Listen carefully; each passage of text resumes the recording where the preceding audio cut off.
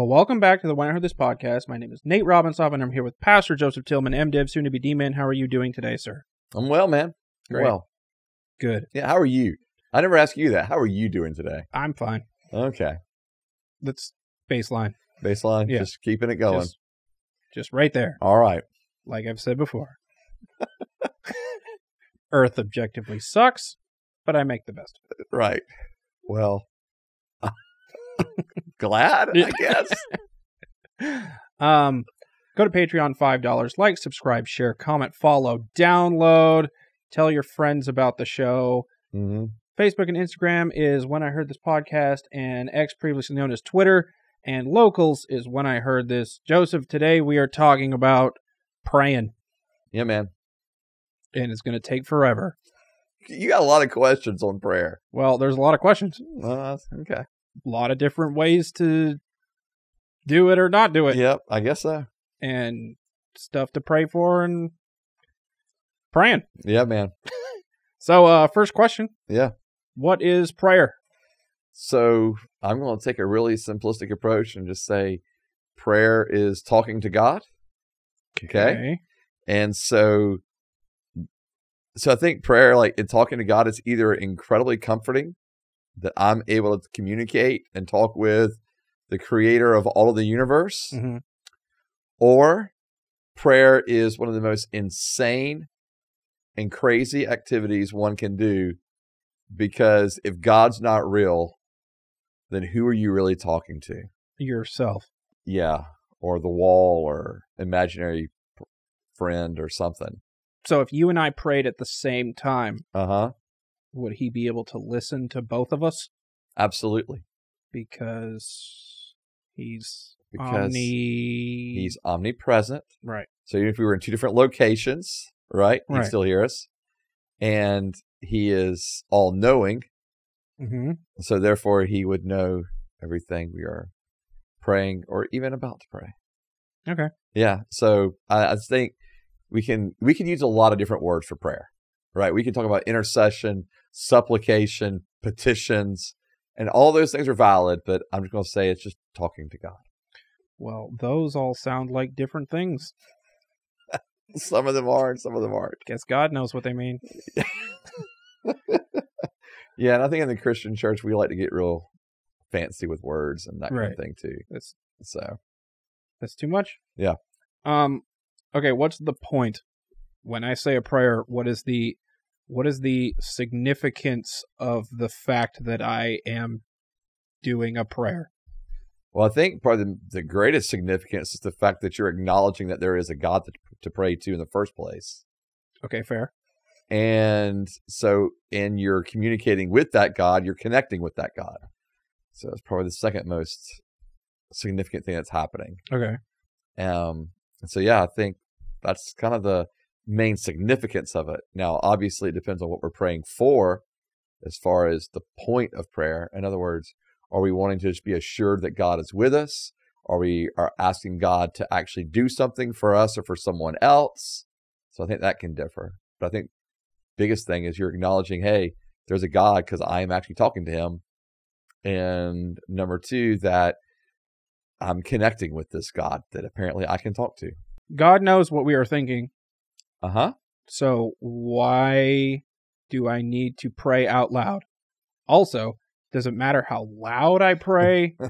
Or if I whisper my prayer, does God hear me? Okay. Or if I pray in my head, does any of that matter? All right. Or what's the difference between all those things? Or, because, people apparently do it in all those different types of ways. Yeah, they do. Yeah. Yeah, they do. So, all right, let's read Matthew 6. Okay. Okay. And so in Matthew 6, it says, whenever you pray, you must not be like the hypocrites, because they love to pray standing in the synagogues and on the street corners to be seen by people. Truly, I tell you, they have their reward. But when you pray, go into your private room, shut your door, and pray to your Father who's in secret. Your Father who sees in secret will reward you. When you pray, don't babble like the Gentiles, since they imagine they'll be heard for their many words. Don't be like them, because your Father knows the things you need before you ask him. And so I think that's getting to your point. If God already knows, why pray? Right. So let me continue on. All right. So then Jesus says, therefore, you should pray like this. Our Father in heaven, your name be honored as holy. Your kingdom come, your will be done on earth as it is in heaven. Give us today our daily bread. Forgive us our debts, as we also have forgiven our debtors.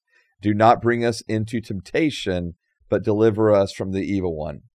So I think there's a couple things going on in regards to who we are as Christians who are followers of Jesus, and why are we praying out loud?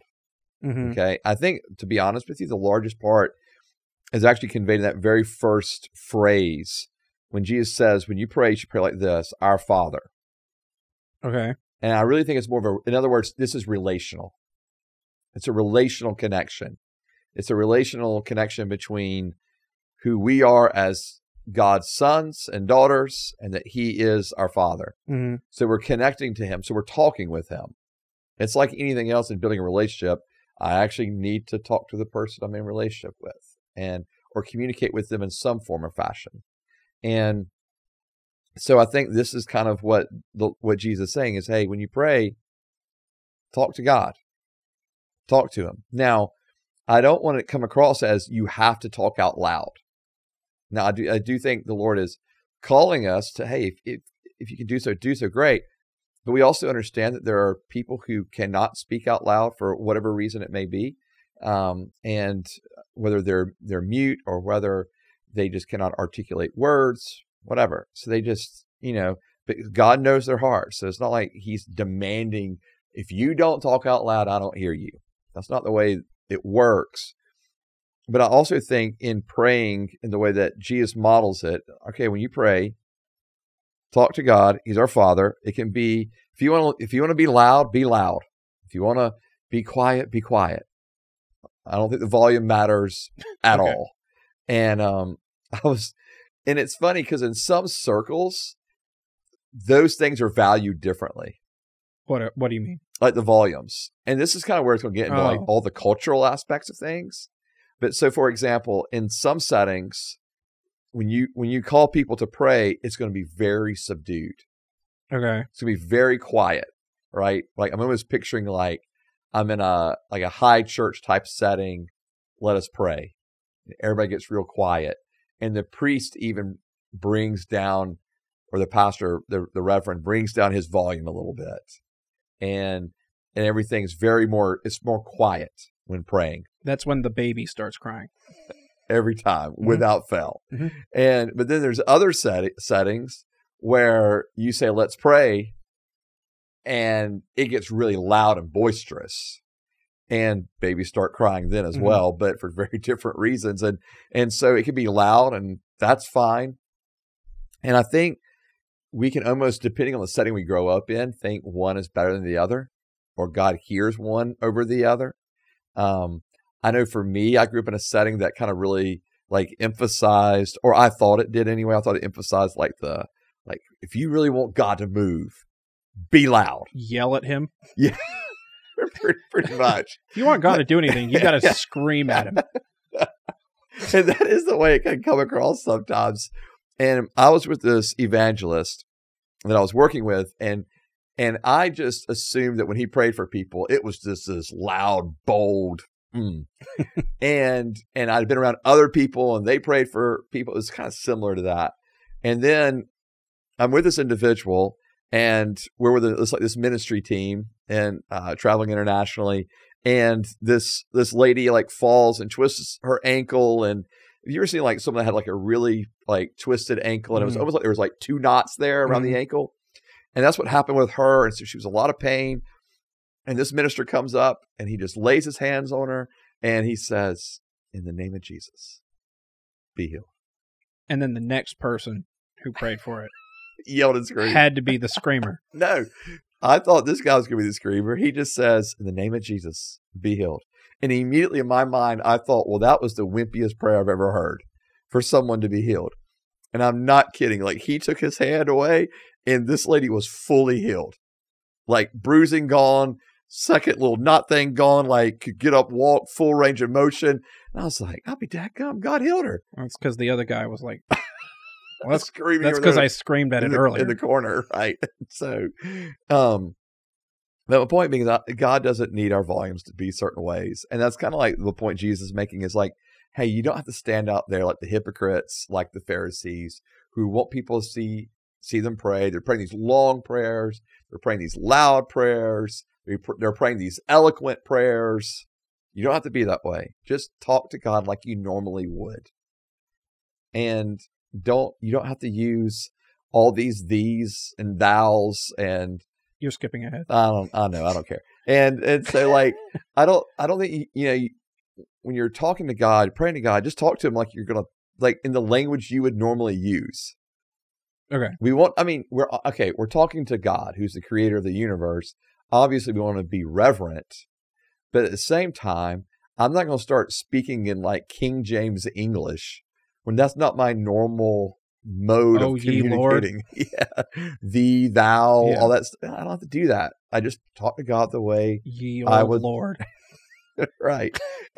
And for some people, I get it. They may want to quote scripture while they're praying, and they know it from King James, right? So, for example, this Lord's Prayer that I just said, I just read it from the Christian Standard Bible version. Other people would know the Lord's Prayer and go, Our Father, who art in heaven, hallowed be thy name. Thy kingdom come, thy will be done. Oh, you're going to do the whole thing. Because they know, I could, but because they know it so deep in them from that version. That's how I know it, actually. And it's weird because that's how I know it too. Yeah, but that's the way I heard it, and so that's the way I know it. So that's what comes out when I say it.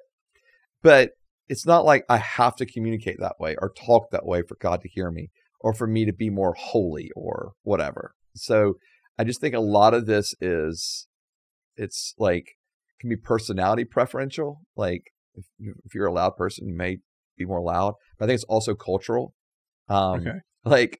So I'm in this, it's really cool. Like I'm in this, this doctoral program right now, and it's a lot of international students. And when you say, let's pray, that means very different things to different people. So for some of my, one guy starts praying, another guy goes to the bathroom. The other guy picks up takeout. Okay. Maybe not that vastly different. Okay. But like when you say, let's pray for some in my group, they'll all start praying simultaneously because that's what they do in their culture from where they're from. Everybody like out loud. Yeah. Everybody prays together out loud. Okay. So when you say, let's pray, they just start praying out loud because that's what they do. Mm-hmm. You have others, you say, let's pray. Man, they stand up, they raise their hands because they're praying. Mm-hmm. And that's what you do when you pray. You have others, let's pray. Man, they're going to kneel down. That's what they do when they pray. And then, you got like the kind of the white, American version. When someone says, let's pray, everybody just goes, we're going to bow our head, close our eyes, because that's what we're so used to doing. And so I think it's just, all I'm saying is when we pray and let's talk to God, let's just talk to him. You don't have to do all the movements and all the volume loud. That doesn't matter as much. Just talk to God. Do we have to close our eyes? Do we have to kneel? Do we have to fold our hands? Do we have to put our hands in the air? Right. What was the other one?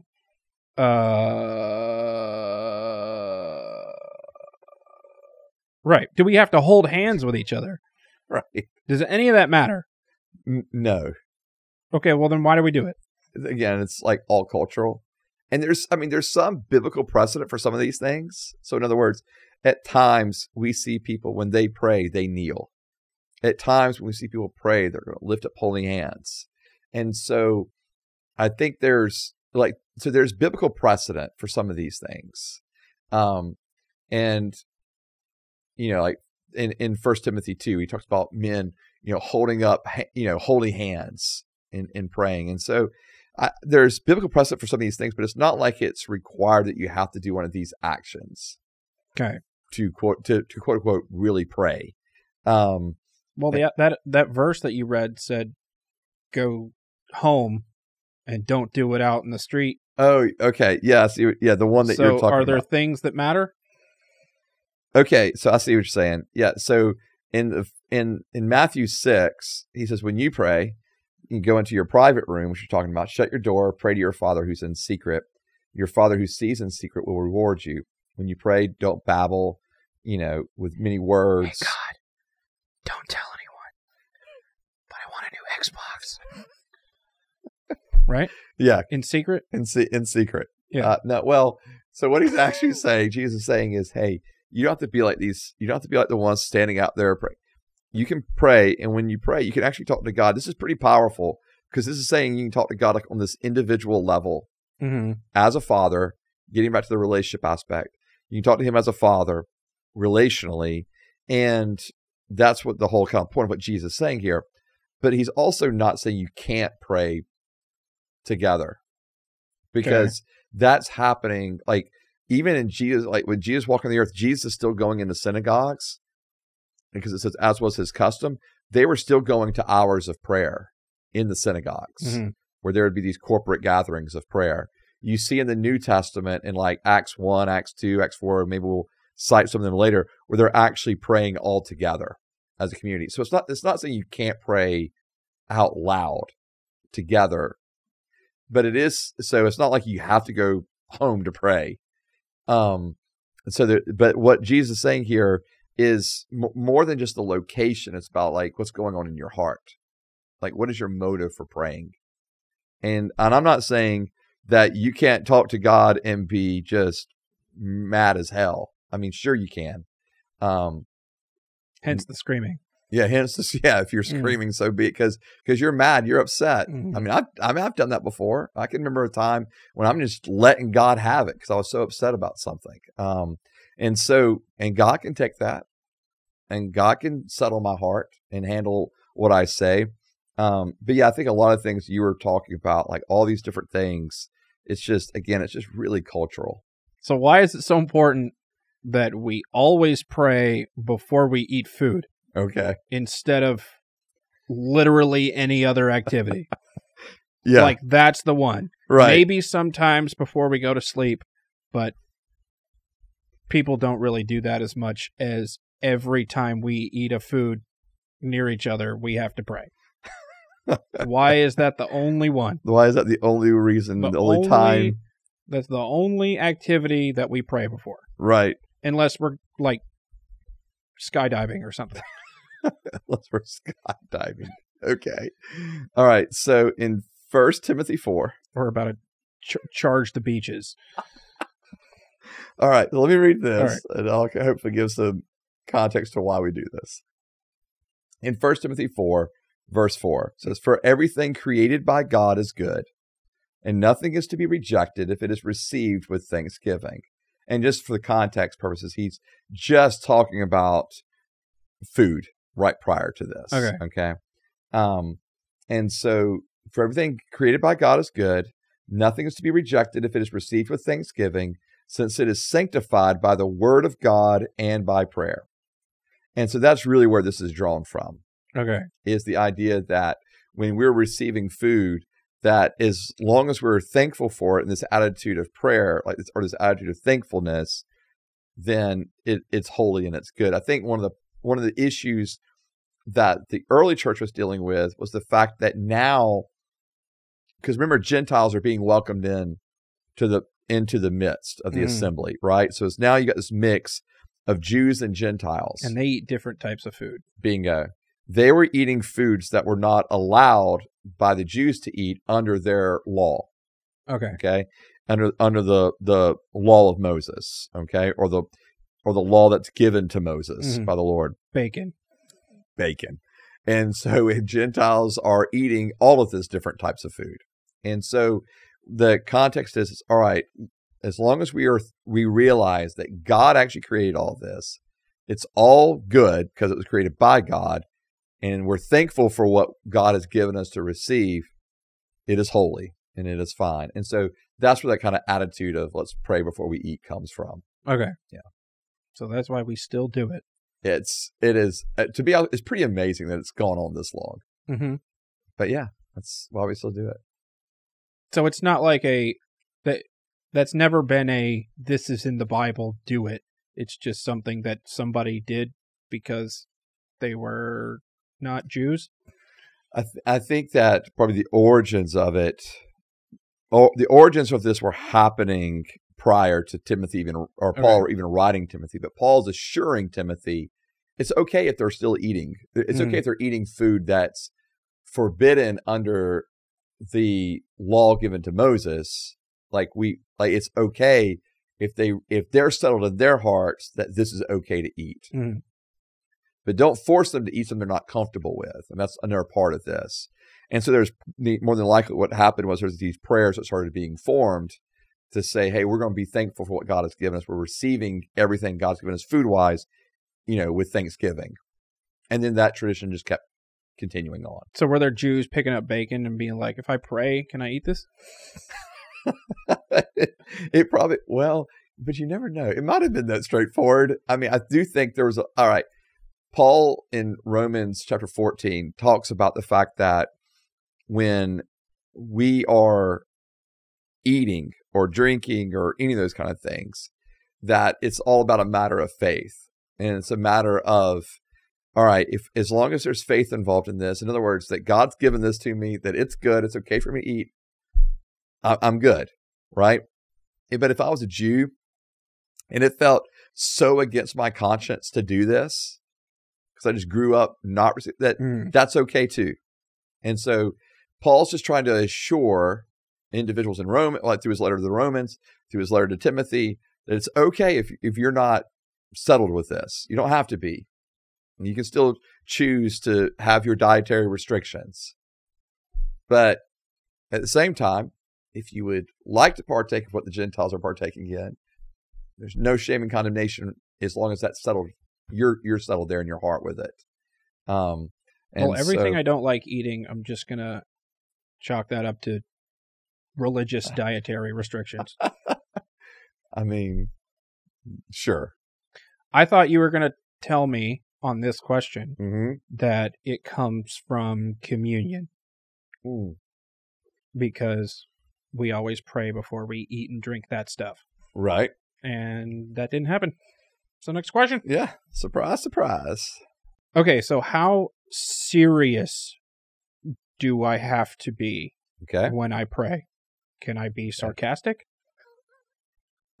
Can I, talk like the cool wangsta I am? You know what I'm saying? You feel me? I feel you. I feel you, bro. Like, how serious does it have to be when I talk to God? Okay. All right. I think in talking with God, it's not like, okay, we talk about serious. Like, it doesn't have to, have to be all the these and the thous, right? Right. It doesn't have to be that. But again, we should have a sense of reverence because of who we're talking to. Okay. But that also, I'm not asking you to change your speech. I'm not asking you to change your language in the sense of, now I got to speak in King James English language. And what I'm saying is, you're going to talk to God in the English that you presently use, if that's, if you're speaking mostly in English, and your language, and that's how you're going to talk to God. And so I think there's a sense of reverence. I don't think I should be sarcastic with God or sassy at him or something, but, I think that you should be able to say, God, I just thank you. Like, it doesn't have to be like this big intro, right? It just, God, this day sucks. I need help. Like, he's not offended at that. God, this day is difficult and I need help. Okay. It's not or God, just thank you. God, I love you. God, whatever. Like, God, I need you. Or I think prayer doesn't have to be this crazy serious thing, but it is going to be reverent. And it's going to be in our own language, how we would normally speak. So how do I be reverent when I pray? I think a lot of it is... Or is it my mindset? I think some of it is your mindset and your motive. But I also think some of it is just simply when I'm talking to God, I need to remember that he's my father, right? But he's still the king. Mm-hmm. He's my father, but he's still Lord. And I do need to be mindful of that. He's my Father, but he's still holy. And so, and it's not that I come in with this, fear and trembling. Oh no, he's going to strike me dead if I say the wrong words. Okay. I'm not as concerned about that as I am just, okay. So when I talk to God, again, I don't want to just. So I'm not like walking on eggshells either when I'm talking to him. Okay. No, not at all. Like if I mess up. I think that's one of the things, like, people are like, okay, what if I mess up when I pray? Right. Like, what if I say the wrong thing or don't say it quite right? No, I don't, that shouldn't be there in your mind. Well, I never worry about that. I worry the other direction. Is he going to take me seriously? Right. Yeah. But again, he knows our hearts, right? And so in Hebrews actually tells us to come boldly before the throne of grace. Mm. But that's by the blood of the Lamb. That's like, we realize that we've been bought and purchased with the precious blood of Jesus. So therefore we can come boldly before the throne of grace to receive grace and mercy in our time of need. And so we can come boldly by the blood, but we do remember why we're coming boldly as sons and daughters. It's because a price has been paid. Blood has been shed for us. And he is Lord. He is God. He is King. So I keep all that in mind. But yeah, no, I don't want you to like walk on eggshells. Okay. Yeah. So I guess that's what I was trying to say earlier. Like, regardless of what's going on, you can just start praying. You can start talking to God. It doesn't have to be like in a certain situation even. I can be in my car. I can be mowing grass, whatever. Okay. And that's fine. Do I have to like set aside a specific period of time in which to pray? Okay. Or can I just do it while I'm in my car? Yeah. All right. I guess here's Does it matter? No. Does God care? Okay. Here's what does one prayer equal more than the other? Okay. No. Here's what I would say is you can talk to God at any point in time. Okay. Right. At any point in time. Anywhere. Anywhere. So I don't need a prayer closet. No, you don't need a prayer closet. Okay. But there's a whole movie about those things. I so know. I was for sure. Your next home we remodeling shoved all project. Our clothes in one half of the bathroom so that we could have our closet with the shrine and the 1,000 crosses and the picture of bearded white Jesus. Right. Okay. Well, there's so much I want to say to everything you just described. So, all right. Oh God, we need to get rid of the pictures of the bearded white Jesus. We need to do that. Just you can't across the. We bolted it to the wall. It's in the house now. It is the house. It is. Right. Oh God. Yeah, we need to get rid of all of those white Jesus pictures. Okay. If we can do that, that'd be great. That'd be awesome. We'll just color them in.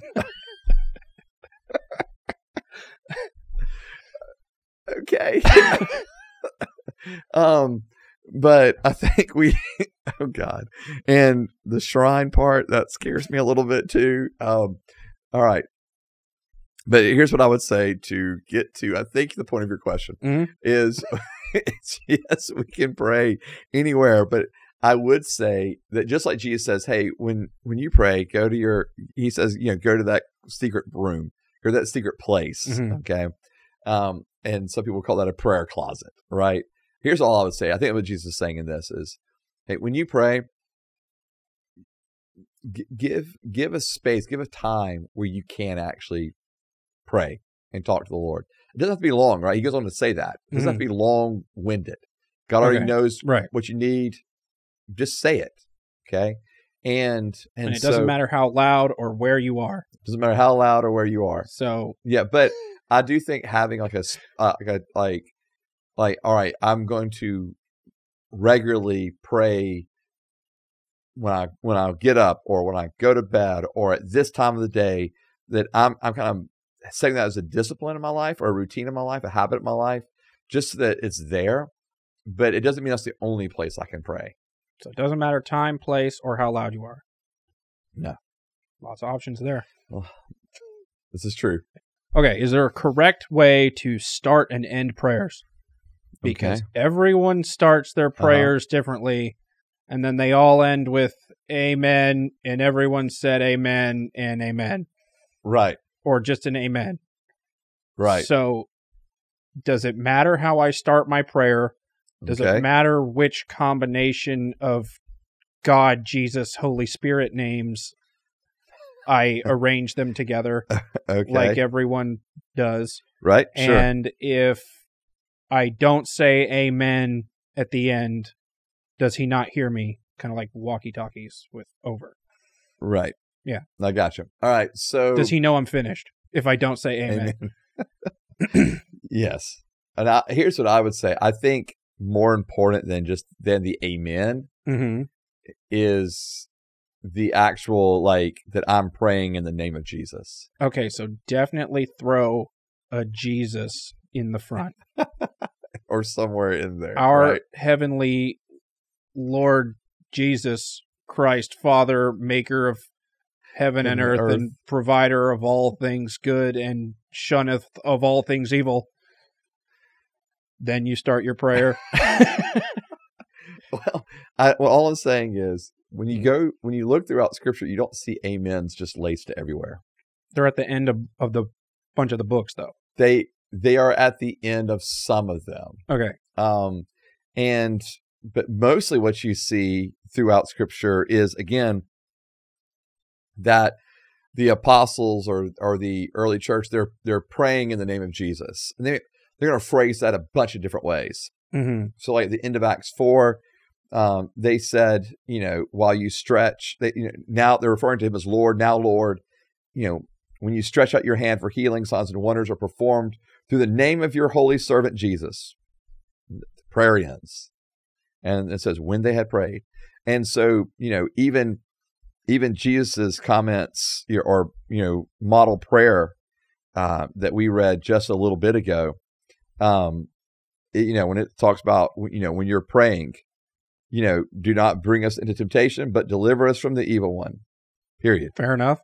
Yeah, and so yes, you will see amens at times, but no, do you have to have an amen for the prayer to be official, for it to be accepted? No. Are you sure? Absolutely positive. Okay. Yeah.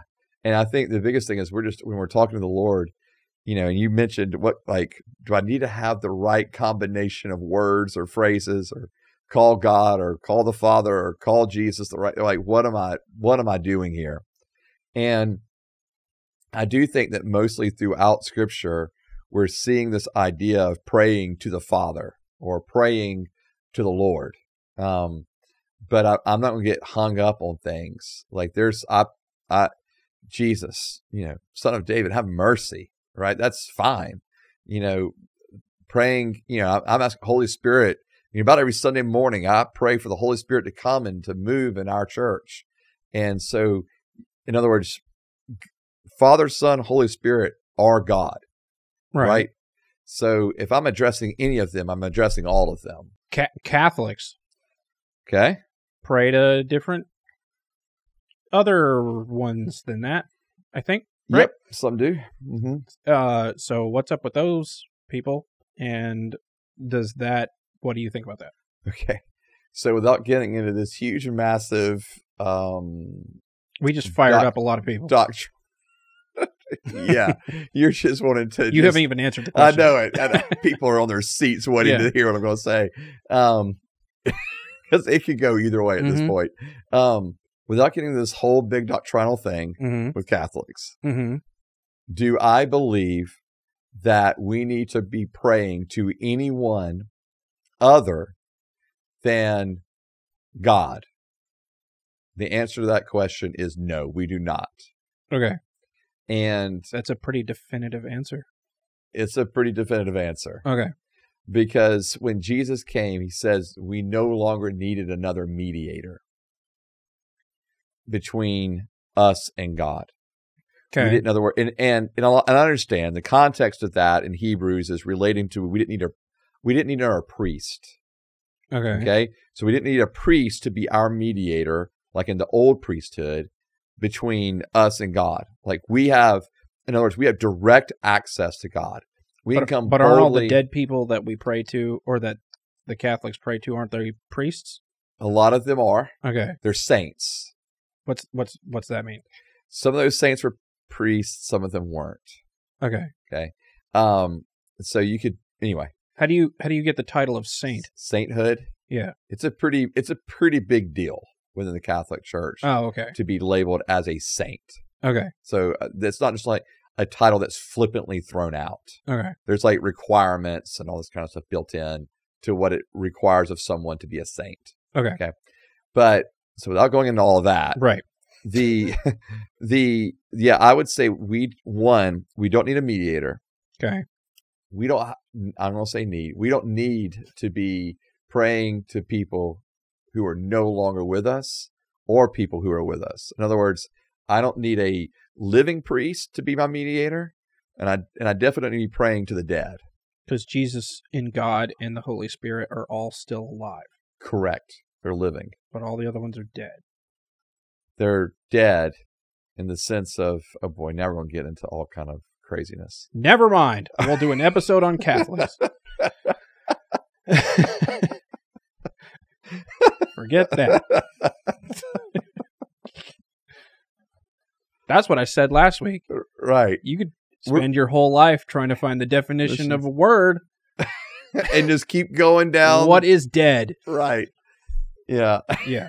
So, like, this is the first death, the second death. Right. Re-death.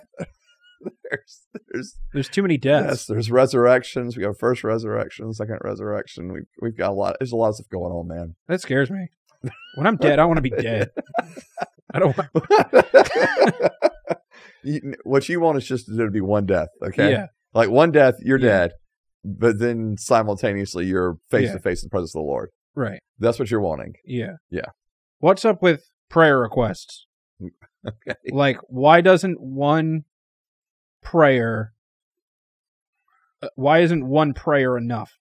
Why do I need to ask someone else to pray for my thing? Okay. You know what I mean? Yeah, so in other words, something's going on. Right. Why isn't my stuff good enough? Why do you need to do it? Okay. Like, you're busy.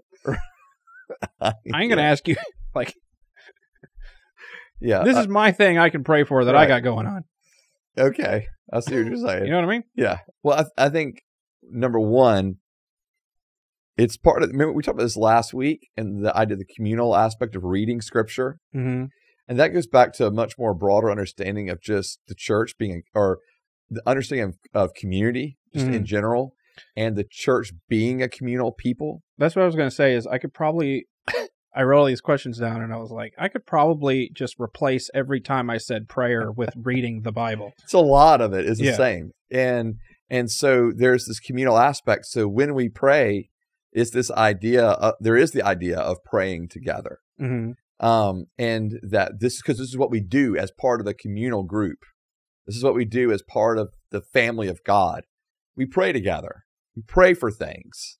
And so, when Jesus sins and he leaves his followers behind in Jerusalem, then it says that they were all gathered together, and they were doing this one common thing throughout the time of Jesus ascending and the Holy Spirit coming down, and that was praying.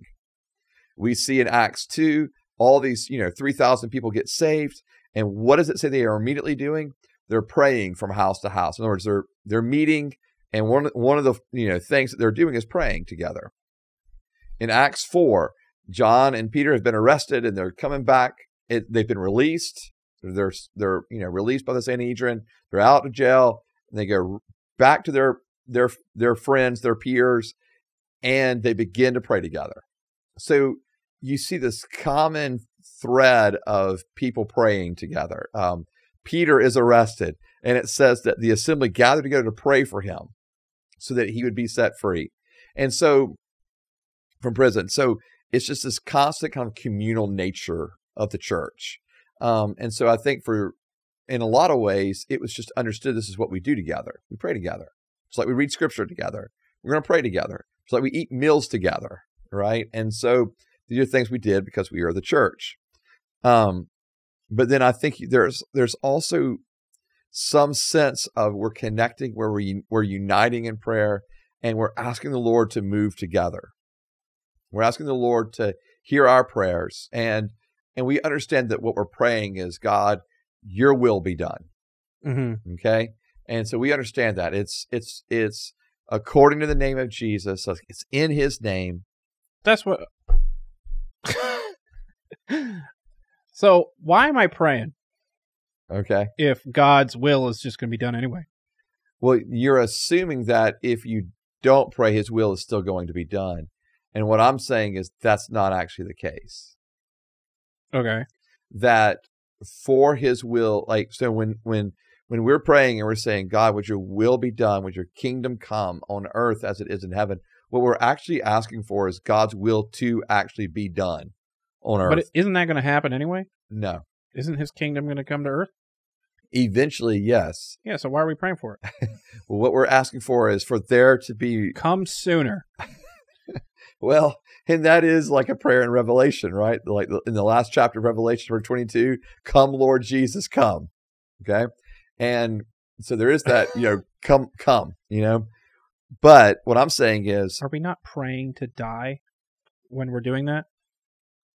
No, you're praying. Well, kind of. Yeah. Yeah. Anyway, we'll also need to do like another episode. Dead once. Dead once. Yeah. We're going to need to do some episodes of like the end times or something. Yeah. Just to throw our hat in the mix of the 3,000 things that are talked about on there. I'll even make my own like color-coded chart. Okay. That'll be fun. But I like the dragon part. Yeah. Mm-hmm. Or like the Antichrist who looks like Hitler. Yeah. That's always exciting. Yeah. Yeah. And so I think that... I always thought Hitler looked like the Antichrist.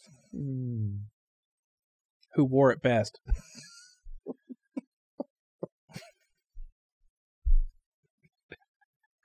Oh, Lord. All right. Back to the original question. I'm not even sure what it was at this point. We're praying corporately. What was where were we at? Praying all together? Praying all together. Does it matter? Doesn't matter. So, yeah, his will. Yeah. I got where are we going with this? But yeah, so remember we talked about there's things that are like Jesus is coming and Jesus coming again are like set things, right? Mm-hmm. God's set into place. But we're living between this time of Jesus coming first and Jesus coming again. And in between this time, we can pray for whatever we want. We can pray in his name and for his will to be done. Okay. And in so doing, what we're asking is, Lord, would the things that are of your kingdom come to earth now?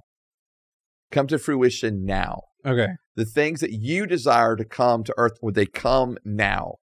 And so that's why we pray. Okay. And we're asking because yes, ultimately his kingdom will come, right? We know that. But God, would your kingdom come in this specific space now? In this specific circumstance now, would your kingdom come? And I think that's one of the great reasons of why we are praying. Okay. Yeah. Because his will is not just guaranteed to happen. There is a call to the believers to pray for his will to be done. I mean, Paul continually asks for the prayers of the saints as he's going about his missionary journeys, for the will of God to be done, for the word of God to, spread rapidly. So it's not like if I get more people to pray for my thing, that it's going to with a keyword search, it's going to see that, Nate wants new Xbox. It's going to come up higher on the list. If I've got 20 people praying for that same thing. And God's going to be like, oh, look, I guess this is important. Right. No, it's not like that. Okay. Yeah, I think there's a point of but in saying... Well, then what's the point? Okay. It's not like that in the sense of, all right, I can get whatever I want. Well, that's not necessarily what I'm saying. I'm just saying, all right, so what's the point of what's the point of more than one prayer for the same thing? Okay. So it seems to be, and this is part of the mystery of God. I'm not saying I've got all this figured out, but it seems to be as part of the mystery of God. He says, when 2 or 3 touch and agree, and sometimes that's why you see the holding of hands. You asked about that earlier, actually, the holding of hands. And when they touch and agree on it, it says in Scripture, on any one thing, it shall be done. Okay. And so if I'm in this position of like we're agreeing for God to do one thing, like this prayer of agreement.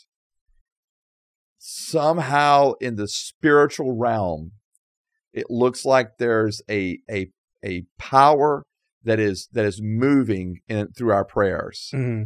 And I think part of this is understanding that we're not just praying these prayers where it's just like us and God involved in the equation. There is actually an enemy at play. Okay.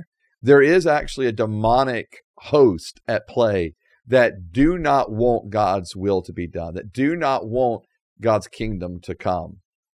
And so there is a spiritual war going on. And from one interpretation or one look at Daniel, for example, Daniel's praying and to get out of the pit. No, this is after that. Oh. And so it's in Daniel 9. He's interceding for the country, or for Israel. Mm-hmm. He's interceding, and there is an angel who eventually comes to him and says, "Daniel, basically, your prayers.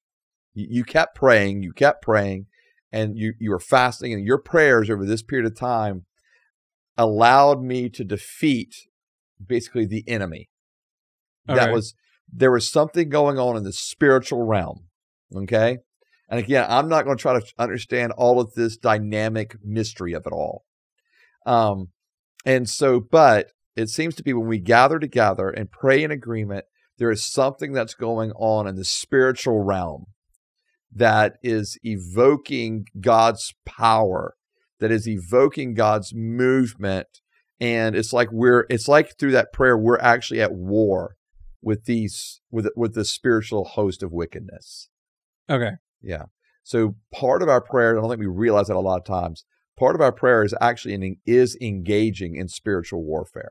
People will go on Facebook or stand up in church and be like, I have a silent prayer request. Or they're on Facebook and they're like, hey, can you pray for this thing? I don't want to put out on Facebook what I want prayer for. Right. But here we go. Right. So my question is, because if they're not going to tell you what they want you to pray for, they could be asking you to pray for literally anything and all things horrible that you don't want to happen.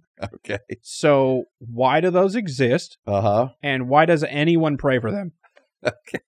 All right. In the church setting, when people say I have a silent prayer request, okay, usually it has to Don't pray for it. That's not what I was going to say at all, actually. Usually it has to do because someone has got a circumstance in life, whether it be they've lost a job, they have had a really bad diagnosis, but they're not really wanting to share it yet, or they're uncertain of the diagnosis, they know something's wrong, they don't want to share it yet, or it's about, or maybe sometimes they're just very private people and they don't actually want to put out what's going on, even though other people would be like, no, that's no big deal, but they're just very private. So, hey, can y'all pray for me? I don't really want to go into it, but please pray. And so I respect all of those things. And again, I think when we pray, it's like, Lord, you know what's going on. You know what their needs are. And Lord, would you fulfill the need? And would your kingdom come and would your will be done? And again, I'm saying need, and I'm putting need in my mind, need means specific things. So if a goth-looking person came to your church, sat in the back with all black, and looked at you and went, I have a silent prayer request. Right. Would you pray for that? Sure. No, you wouldn't. Yeah, I would. Why would you pray for that? Because just because someone is dressed all in goth and looks at me and goes, I have a silent prayer request. Okay. She may really love Jesus. All right, fine. They're wearing a pentagram t-shirt. Would you pray for it? Would I pray for their prayer request? Yeah. Yeah. If they have a silent prayer request. I'm going to go, Lord, you know what they need. Need being healing, food, shelter, clothing. Lord, you know what they need. A job. Lord, you know what they need. Lord, would you answer their prayer according to what they need? by your will being done. I have no problem praying. But that's not praying for their silent prayer request. Well, I'm not just going to come into agreement with anything if that's what you're asking. Yeah. Yeah. That's my problem. Yeah. You never know what they're asking. No, so that's what I'm saying. You got to put some guardrails on that guy. Okay. Yeah. All right. Yeah. Well, I'm not praying for any of them because you never know. It could be the nicest looking person, but they're praying that your family gets run over by a truck. That's what I'm saying. Lord, would your will be done here? Yeah. Yeah. Pray it with some guardrails. Okay. Some parameters. Yeah. And a lot of times I'm like, Lord, and if they don't know you, let them come to know you. I'm not doing it. You got to tell me what it is. Okay. That's fair. All right. Well, this has been the When I Heard This podcast. You can find the podcast on Facebook and Instagram at When I Heard This Podcast, and X, previously known as Twitter, and locals at When I Heard This. Like, subscribe, share, follow, comment, download. Patreon $5. Joseph, that was fun. Yeah, man. Prayer. Hope you learned some things today, Nate. I think so. All right. I pray completely wrong. We'll work on that. All right. Yeah. I do it in my car. That's and good. just say words. And That's apparently you're supposed to go anywhere and scream or something. No. I don't know. We'll talk. There's too big a range of everything. I don't know if I'm doing it right. There's no. I know you want you want to be told this is how you do it, when you do it, where you do it. Yeah. You can follow me on Facebook and Instagram at Nate Robinsoff, and you can follow Joseph on Instagram at Rev Joe T. This has been the When I Heard This podcast, and we will see you guys next time. Bye.